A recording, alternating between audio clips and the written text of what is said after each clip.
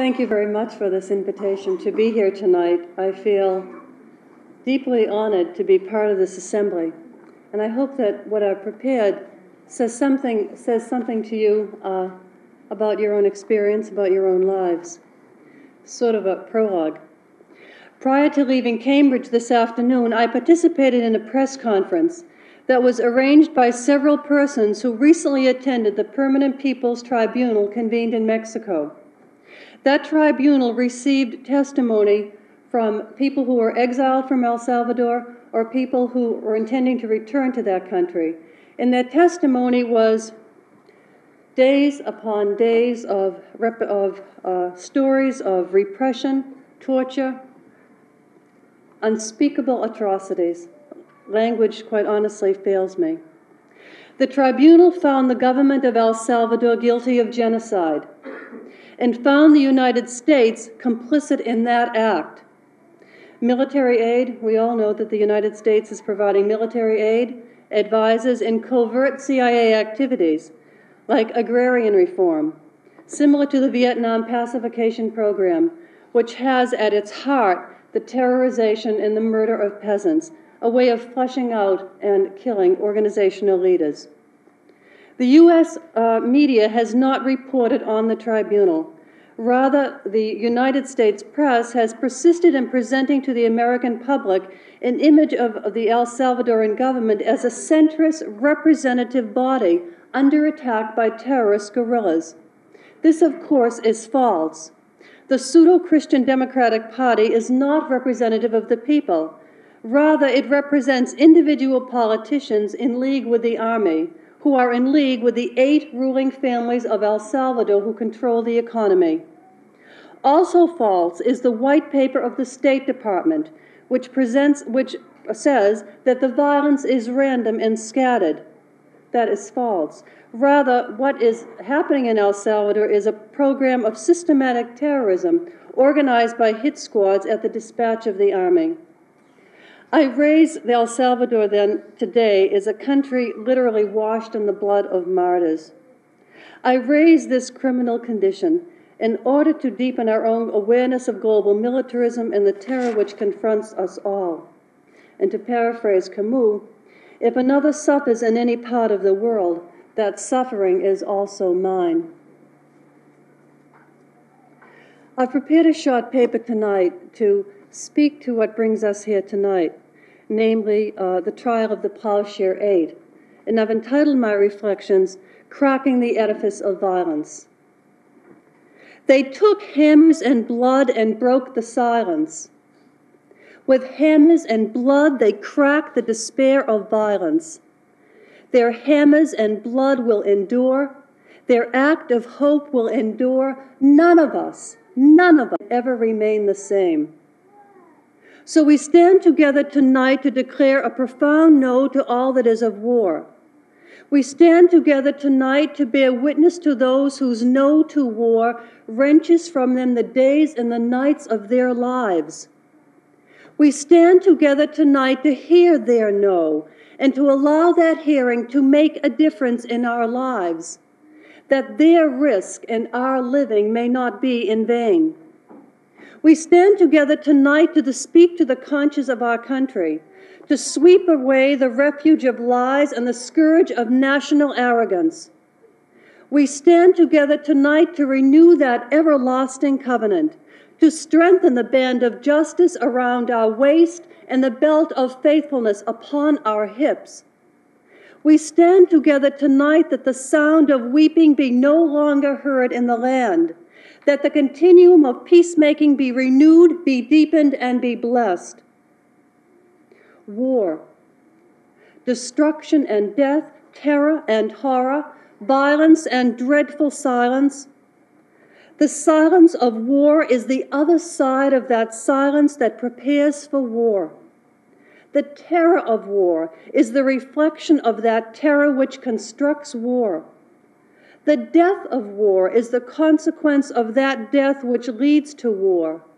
War, the mirror of the society that produces it. Death begets death. Who is not dehumanized in a society organized around war?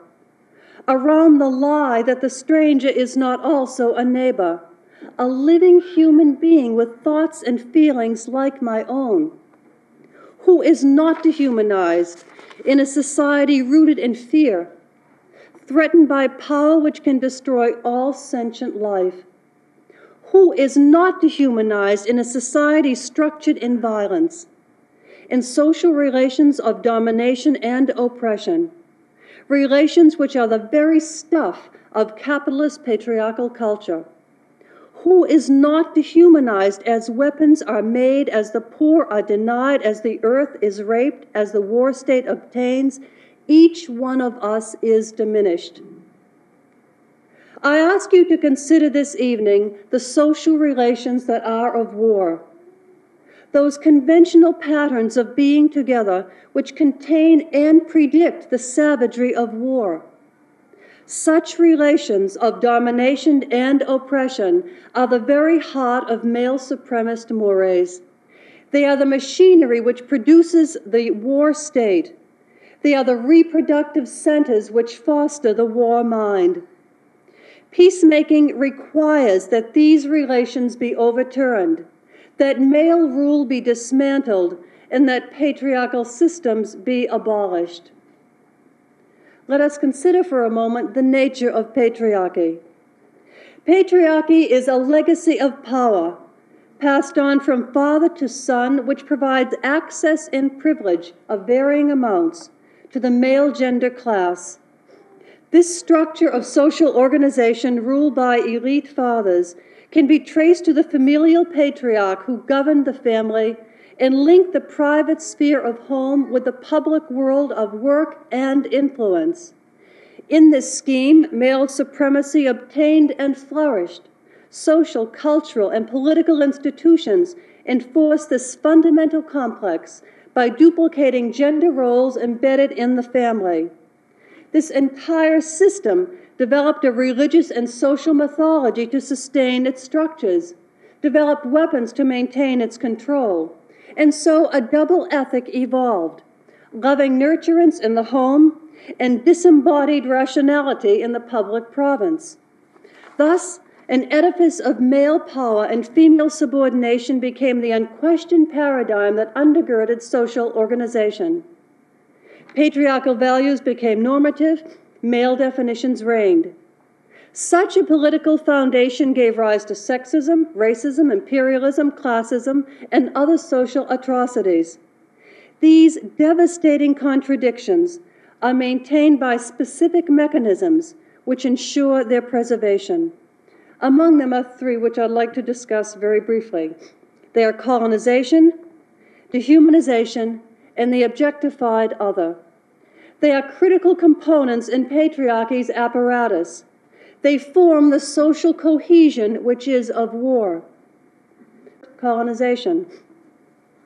To colonize is to control, to institutionalize power over others by the systematic imposition of norms which define and order reality in the interests of the colonizer.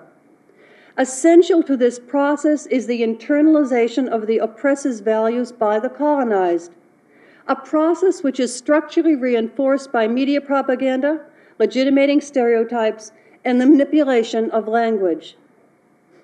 Women know the deceit of colonization.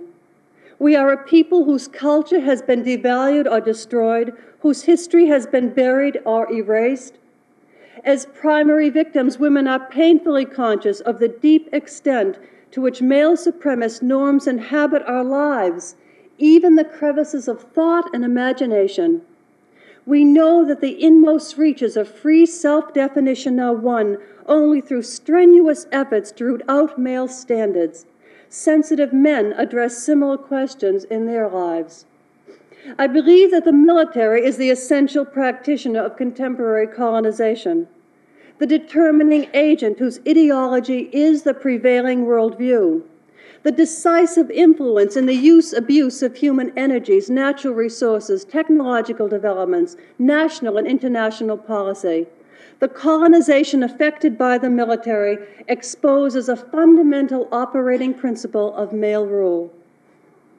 2, dehumanization. Who is not dehumanized in a society organized around war?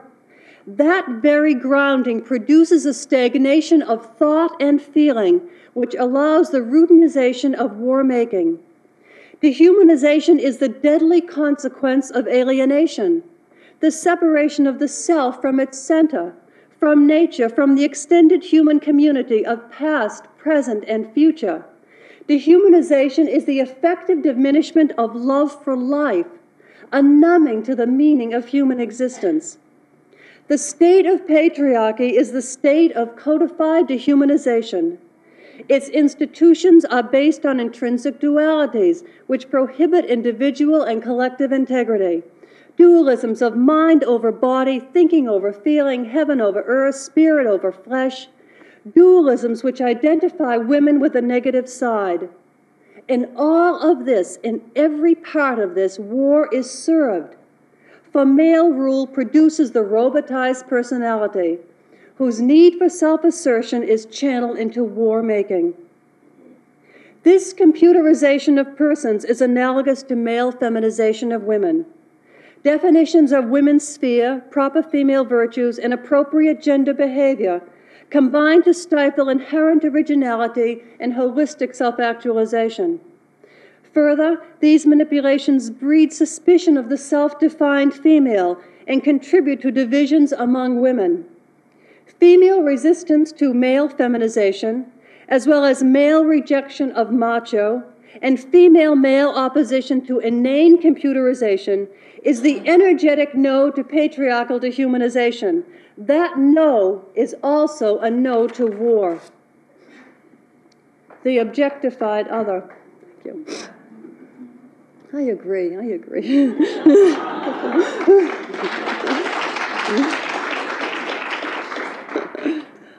The objectified other, are you ready? Male power requires the objectified other. What does that mean? That presence over against which male might defines itself. Upon the other, patriarchy projects the negative characteristics which it refuses to confess in itself. Thus, women are emotional and communal, blacks are lazy and irresponsible, the poor are defective and ignorant. The other is the enemy, those to be mocked, to be controlled, to be killed.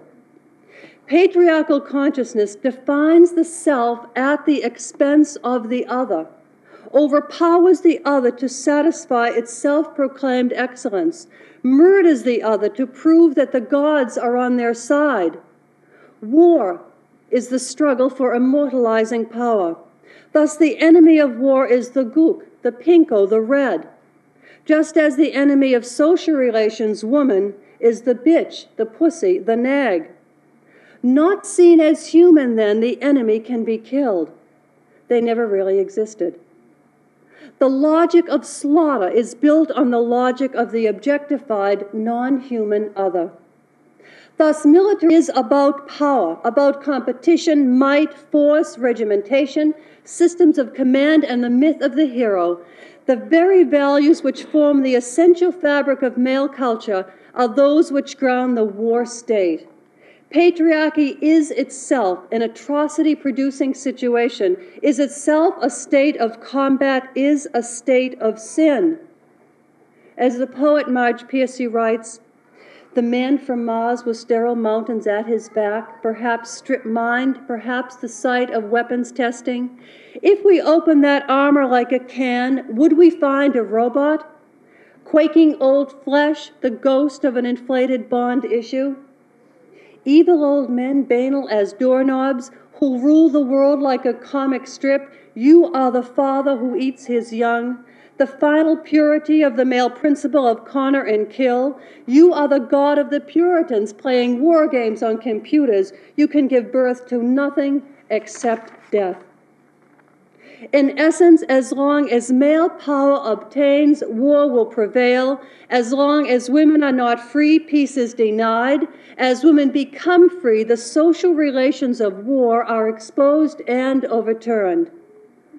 It is my conviction that patriarchal leaders deny their violence, repress their collective murder, and refuse the awesome truth of human connectedness. Their consummate dedication to systematic terrorism derives from the fact that influential patriarchs across the globe are cognizant of the violence of which the other male leadership is capable. Male rulers of diverse origins agree on a definite understanding of power. Power is controlled by the force of might. This significant recognition bonds the struggle to end patriarchy with the struggle to bring about peace. It underscores the truth that the politics of feminism is the foundation of peacemaking.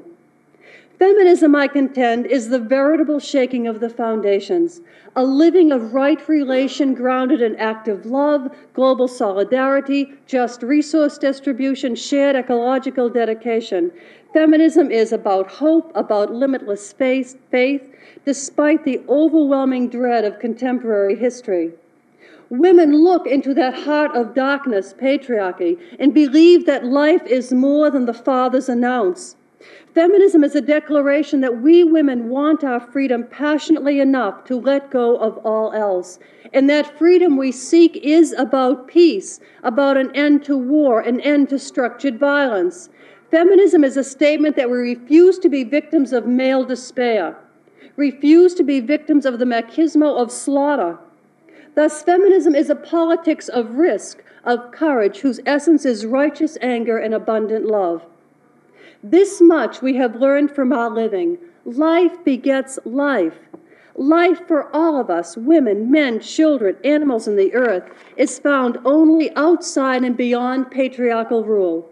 Beyond their sad and shallow definitions, beyond their dead and static knowing, beyond their amnesia, beyond their impotence, beyond their wars which unmask the fear, insecurity, and powerlessness which are the source of male might. On August 6, 1978, I stood with 40,000 others before the Peace Memorial in Hiroshima. I stood in that burning sun less than a mile where a little boy was dropped. And I remembered that awful burning of 33 years before. Blast, heat, fire, black rain, thirst, deep thirst, pain without relief.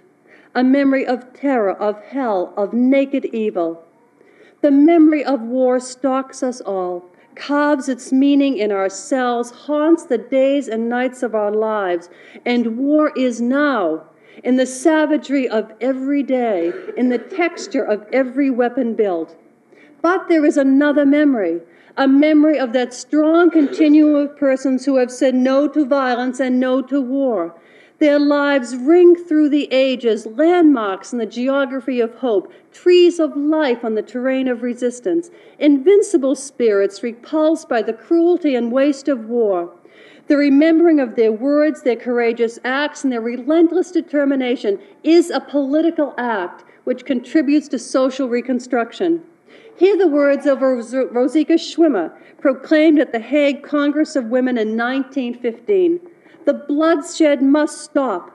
This is what we women must thunder at those who would say, we want what you want, peace, but later. Us there is no later. For us there is only now, immediately. Words of peace by a woman of peace whose voice carries across time and space, whose message has yet to be fully heard. It seems to me that the terror of nuclear annihilation which confronts us all demands that women's voices be heard, that the politics of feminism integrate all efforts for peace. Practically speaking, this means that the evil of male supremacy be acknowledged as a cause of war, as an edifice of violence. Further, this means that peacemaking include active efforts against male power in all its forms, that the peace community commits itself to a political analysis that synthesizes the patriarchal roots of war with other causal factors. This, I believe, is the radical dismantling of the lies which cement the war state, and the building up of that truth which genuinely frees. Will such efforts put an end to war? What we already know is that centuries of other means have failed. In the name of peace, war is waged, weapons developed, lives lost. Testimonies are announced, treaties signed, declarations stated, pronouncements issued, and still the battles go on. Patriarchy remains intact. Women are not free. nothing changes. This time the revolution must go all the way. The sin of sexism, that sin of war, has been with us long enough. Life itself demands that it be rooted out, and we will root it out. For the spirit of peace is indeed with us all, and we are anointed to cast it forth into the world, to proclaim liberty to captives and the opening of prisons to those who are bound, to comfort all who mourn, to give them a garland instead of ashes, the mantle of praise instead of a faint spirit. And justice will roll down like water, and peace like an ever-flowing stream. And righteousness, dear sisters, dear brothers, shall prevail all over the land, shall prevail all over the land. Thank you.